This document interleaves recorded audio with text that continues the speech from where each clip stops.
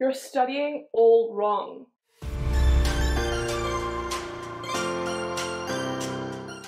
Hi friends, and welcome back to the channel. For those of you who are new here, my name is Christina. I am a 5th year medical student. I share tips and tricks on everything medical student related, from the academic side of things all the way to lifestyle and everything in between.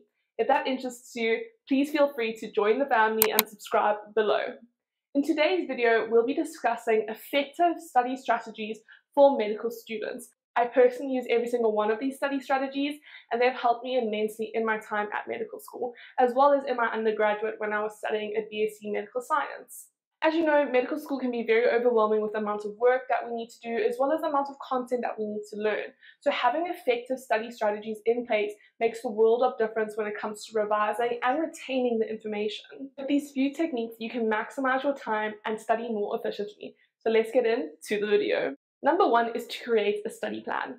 Now, this might seem high schoolish, but it's so important to be able to map out exactly what you need to study so that you're not running between subject to subject, especially in your undergraduate years when you have multiple subjects happening at the same time. It can be very overwhelming to study without a study plan. So what I like to do is I start by assessing my workload and seeing what needs to be studied first. For example, what tests do I have coming up? What assignments do I have coming up? And then I work backwards from that.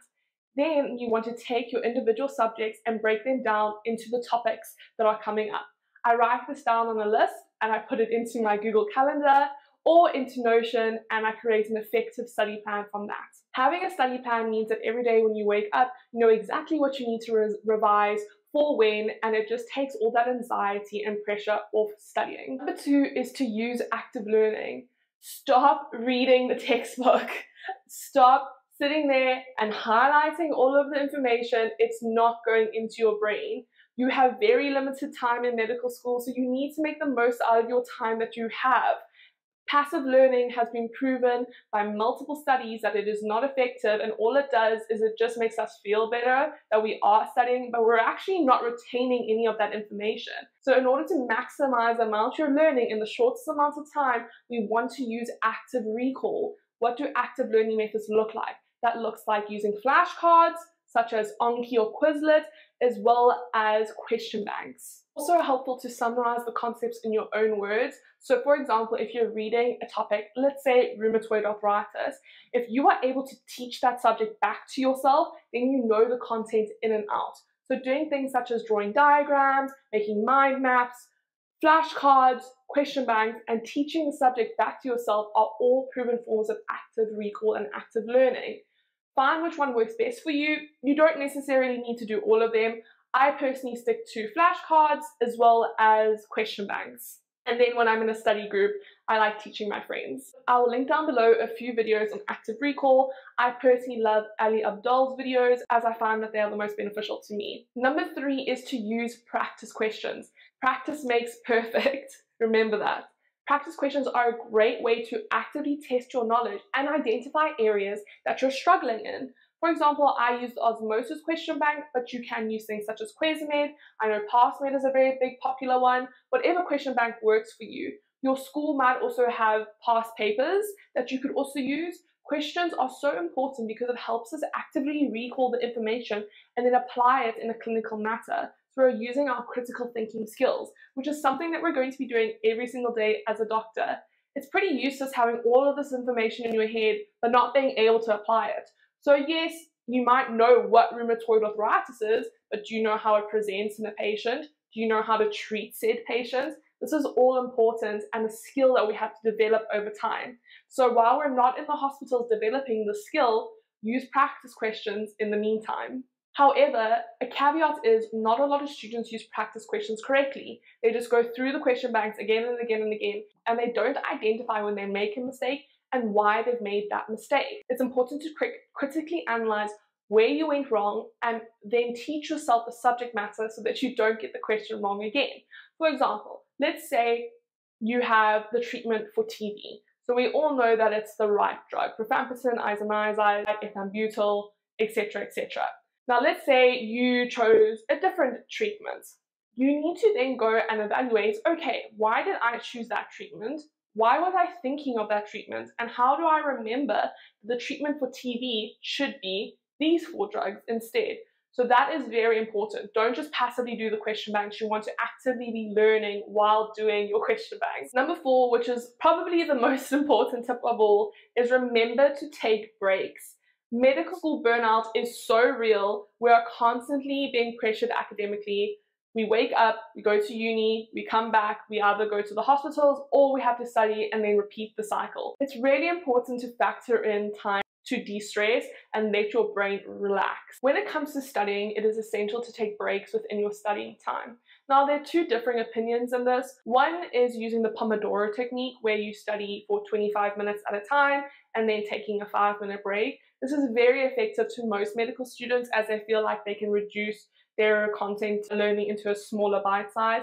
However, there's another school of thought that thinks that this interrupts your flow state, which is where basically it takes a certain amount of time for you to get into a task, and then once you're in that task, when you disrupt yourself, it's harder to get back into that task.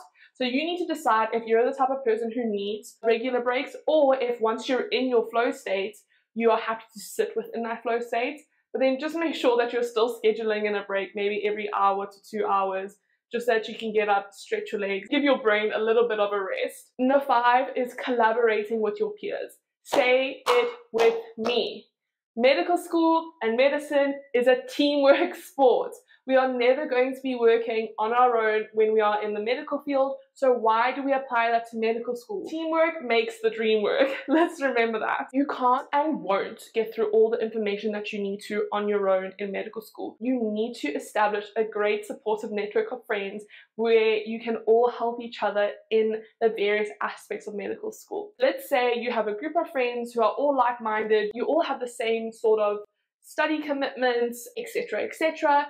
What you can do is you can share the workload. For example, some students will be in charge of making the summaries, others will be in charge of helping when there's assignments, some will help with teaching the subjects back to you.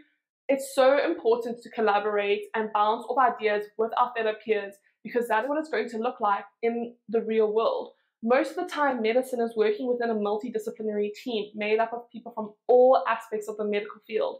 So get used to working with each other. That old school energy of wanting to be the best in medical school and constantly dragging down your other peers or feeding them false information so that you do better on the test is gone. It doesn't exist anymore. It's 2023. We don't do that anymore. We support each other.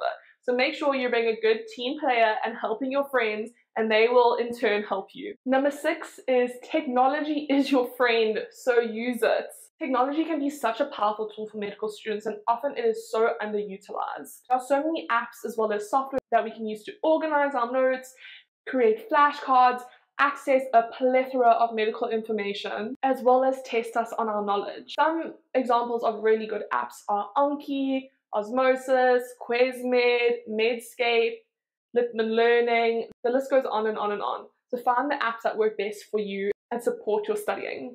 Using technology to automate your tasks saves so much time when it comes to studying. If you want a full video on the different types of apps as well as technology that I personally use in medical school to help save time and automate my life, then comment down below, because I'm pretty sure I use technology in every single step of my study routine, and I'd be happy to make that video for you. And last one, which is number 7, sleep and self-care are important. Remember, there's only one of you. So what good are you going to do if you burn yourself out the first 3 weeks in medical school?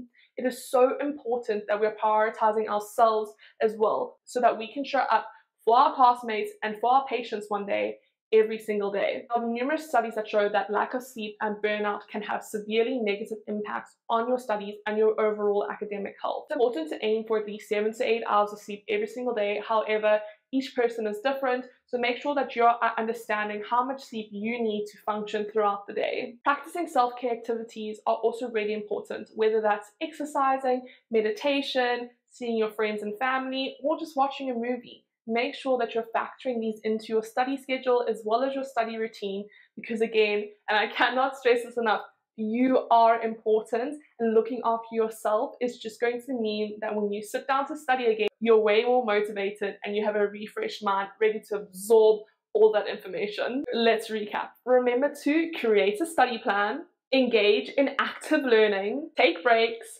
collaborate with peers, use technology, and prioritize sleep and self-care.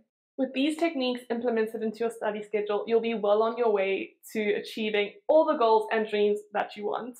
Comment down below any study techniques or hacks that you have that help you in medical school so we can share the information with our friends and be the best versions of us. Thank you so much for watching this video, and I'll see you in the next one, which is the Sunday reset vlog that you've all been asking for. Bye friends!